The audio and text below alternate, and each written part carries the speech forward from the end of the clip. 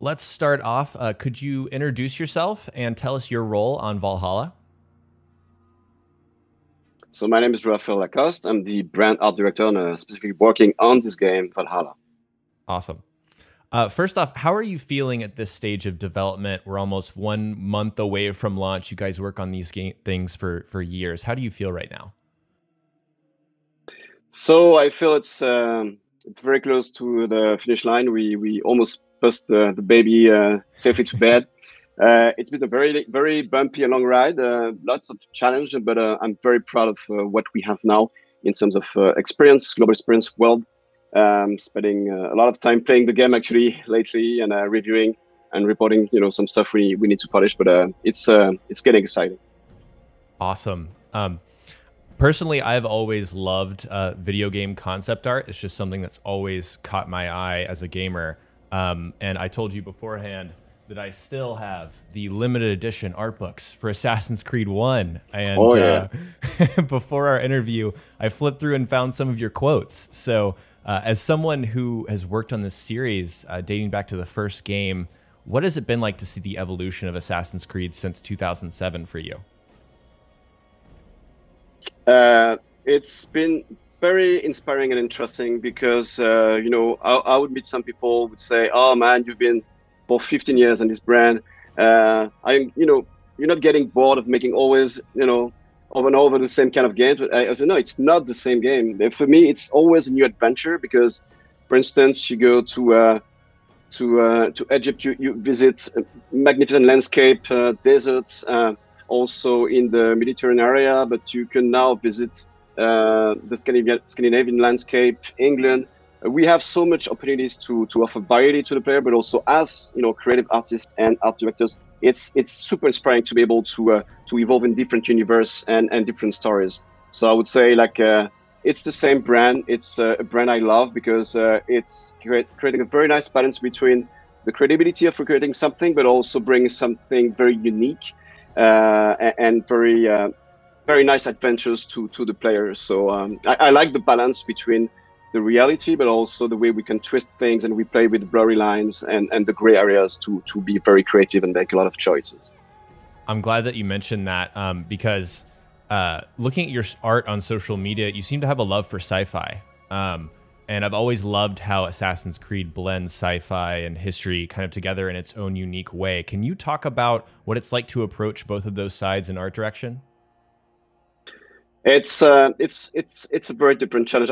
What I like is that we can go in two different directions, and with Valhalla also, what was very exciting for us is that we also brought some meat worlds. So it's not only the recreation of England, but it's also different worlds we can bring to life. I would say for the sci-fi universe and maybe anticipation, present days anticipation. For sure, we can make the comparison very easily with what we see when we just pass the door from our house. So we need to find interesting twists, interesting designs to have something interesting for the player, exciting. So this is where we play with the design, we play with the inspiration we have in the present days. But we are a bit more grounded in the present day. So that's why I like sci-fi, because it offers more design choices, more opportunities to be more creative and bring something more interesting for the player as well, because what is the point to play a game that looks exactly like what you have outdoors when you go on the street and you would see exactly the same thing in your game? No, I don't want to see that. When I play a game, I want to escape, I want to dream, I want to feel emotion. So that's why sci-fi is something great based on sometimes present days and grounded things. And what I love when we recreate the past is that we play with the blurry lines to have something maybe more interesting and very twisted in terms of environment design and characters. That's awesome. Thank you. That was a great answer. Let's talk more about Valhalla's world. It's absolutely gorgeous from what I've played. Some of these landscapes, yeah, they look like paintings to me. And more than anything, I just wanted to go off script and explore.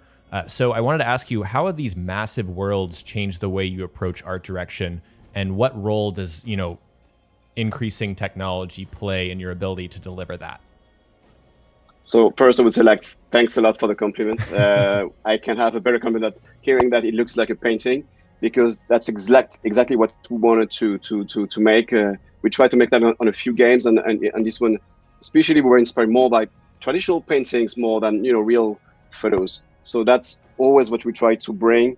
Have a stylized vision, bring emotion through the color palettes, the different moods. The challenge we had also was the drawing distance, to be able to tease the player to different POIs and location from very far away. So we had a lot of technical challenge with the technical direction to be able to show these details from very far.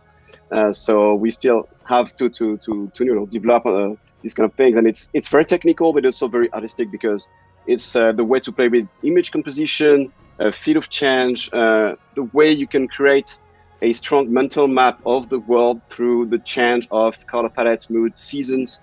All the different elements are really helping the player to localize himself in the game and be able to see, oh, I was there. Oh, that's the birch forest with the yellow leaves, and this one with the red forest. So we try to create landmarks, not only with the very localized elements, but also areas that will be like very memorable in terms of color palettes and mood. Awesome. I don't know if that was the question you had. Oh no, that was a great answer. I'm glad you mentioned mood, because during my demo, there's absolutely a Dark Ages England mood that I was getting. The lighting is very distinct, with kind of the clouds coming over and affecting the way that it hits the ground. Oh, yeah. And in some ways, I mean, the original Assassin's Creed felt, the word that comes to mind is kind of hazy almost. It reminded me of the original game. It's got kind of this dark, gritty, almost moody atmosphere. Was that parallel to the first game intentional in any way? And how did you settle on that mood, that aesthetic for Valhalla? That's a good point. Actually, I didn't make any parallel between the first one and Dark Age, but I think there's definitely a connection you can make between the Dark Ages and the early Middle Ages. When we created Acre with this kind of distorted palette with a lot of fog and mist, we wanted to fill this kind of gritty era and feel, and that's something we wanted to have as well. If we just talk about adjective and the way we wanted to define location and some biomes, for instance, for East Anglia that you saw already, we wanted to bring this kind of very foggy, misty, mysterious, and gritty area for the game. But it's interesting because we have these moments where we are like really boldly recreating the Dark Ages, and some areas are very fresh. Even if you're in England, some people would think England is just beautiful rolling hills and some ancient castles from the Middle Ages, but it's actually way more diverse and varied. And when we went on a scouting trip, we took a lot of inspiration, and we wanted to bring all these bold, beautiful features of biomes in the world game. Yeah, I noticed the difference. I'm glad you said that, between the biomes. Was there like a specific flavor, in mind for each separate area in this game, between East Anglia and Leicestershire, I think is where I played? That's Shire, yeah. Yeah. You said well. Yes, exactly. Yeah, because we have different elements we can use for to bring a very bold thematic, like visual thematic for the biomes and the regions. We play with topology, lighting, kind of tree species we can have, animals, and it's a global feel that we try to bring to life for every single region. So every single narrative arc in a region will have a specific flavor and mood and lighting, and it will be very memorable because you will get this global picture that will be supported by the tone of the quest, but also the visual direction of the region. So the Leicestershire is more autumn, dry, a lot of dry grass.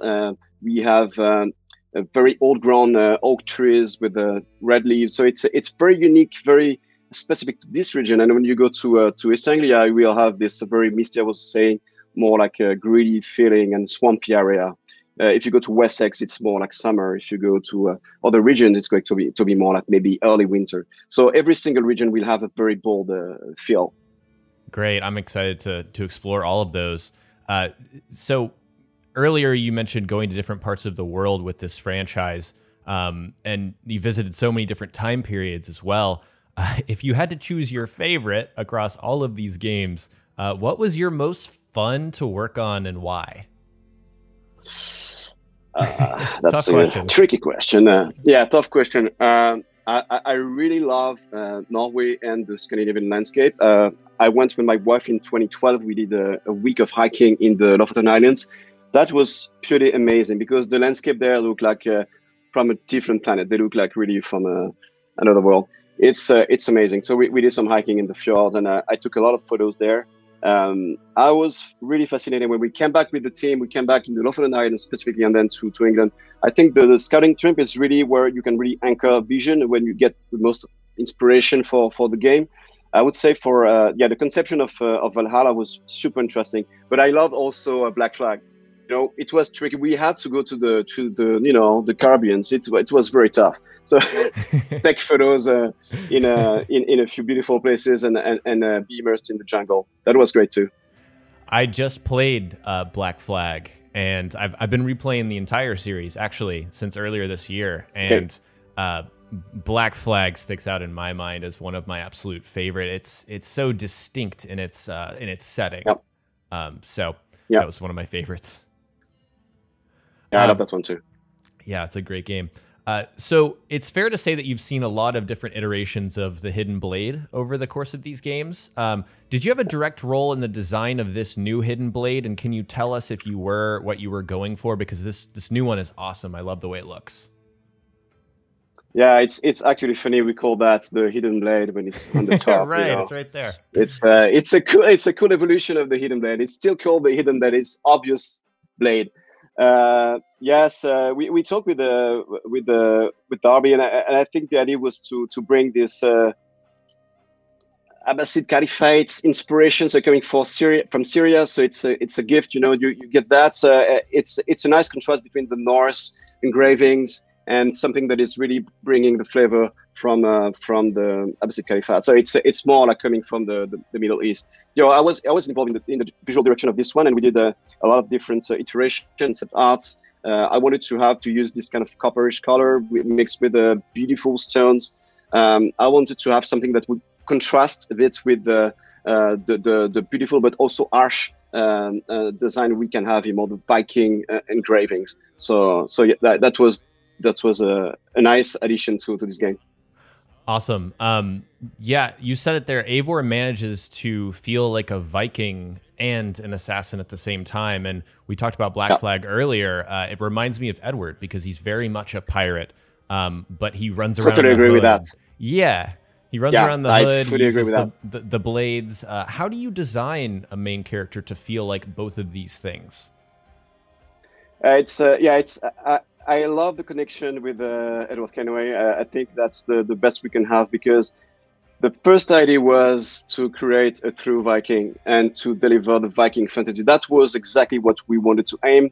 And then we added this layer of, okay, we learn how to be an assassin. So we make a connection with the assassin franchise and with the assassin character. But first, I'm really a true Viking. So that's the same kind of path we would have with Edward Kenway when he's represented really like a pirate with all the trophies. You know, he would have them himself, and then he would eventually become an assassin. So that's I like this kind of mix and hybrid of two character designs, making a nice connection between a very strong fantasy and then the assassin franchise. Yeah, you can really feel that. I wanted to switch gears over to a character we didn't see in the demo, but he was in the story trailer, Basim. He's an assassin from Constantinople, I believe. It's clear he plays an important role in Valhalla. Working on Revelations, did you bring inspiration from working on that game when designing Basim? Yes, again, right on spot. We took inspiration from the Ottoman, Empire, but also we wanted to make a nice link with, even I would say, the first game with Altair, because he's almost wearing a uniform, the uniform of the killing machine, the assassin. So we really want to have this flavor back. And it's almost like, I would say, like for the nostalgic of the franchise, having like a true assassin coming and contrasting with the true Vikings. And that's something we wanted to make. And I remember we did the first design of this guy, not only inspired by the Ezio we had in Constantinople, who was really blending into this beautiful city with the Ottoman design, but also with Altair and the first AC. Yeah, his outfit does look very Altair to me. Yeah. So that's kind of the end of my planned questions. I did want to ask Okay. you, this came to mind, just the designs of all of the separate pieces of armor. How do you approach kind of delivering a similar vibe when you've got so many different things going on and the player can choose how they look? Yeah, that's a big challenge we have, because it's also a question for all the talents we have working on this franchise to balance the quantity of stuff we have to create to offer a lot of freedom to the player, but also make sure that we have something that looks homogeneous and beautiful at the same time. So we have a lot of talented people working with us. It's also a lot of sync we have to do with the game design team and make sure that we kind of respond to the evolution of the character, to the storyline, but also to the possibility of being able to customize your character and, you know, play with all the crafting. So yeah, so we come with designs that could be like full outfits, but also sometimes it could be just pieces, different elements we can add together. And for sure, we have sometimes the perfect match. So if you have a good taste, you will be able to match some, you know, a very nice outfit. And if you don't have very good taste, then it can look like really like something that's very messy. But I think it's also being able to have the freedom of choosing what you want and how you want to customize your player. So before we had a bit less of kind of possibilities, and in this case, we wanted to offer more freedom. Yeah, thanks to a lead that Darby gave me, I was able to find a Hidden Ones gauntlet piece, and that piece looked great. Like my mind was racing about what the whole outfit's going to look like. Yeah, we'll see. I can't wait. So if you had to choose one thing, what are you most excited for players to experience when your game comes out next month?